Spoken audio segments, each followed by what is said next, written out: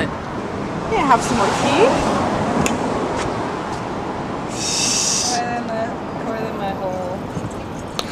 Baltimore is a beautiful location for tea parties.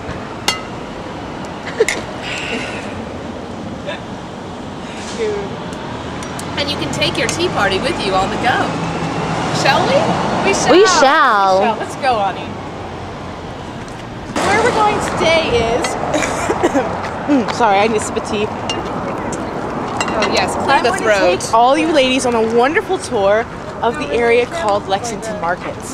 Here across the street is the building Trinacria.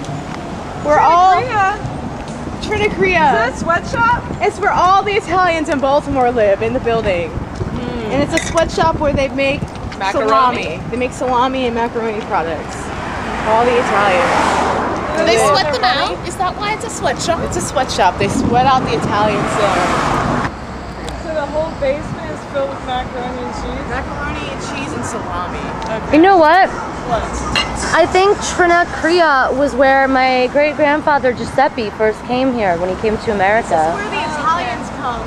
After they come to Ellis Island, they all come here first to Trinacria. Yeah.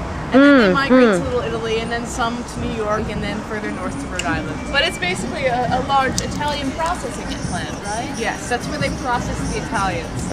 And they turn into Guidos. Yes. Oh! Ouch!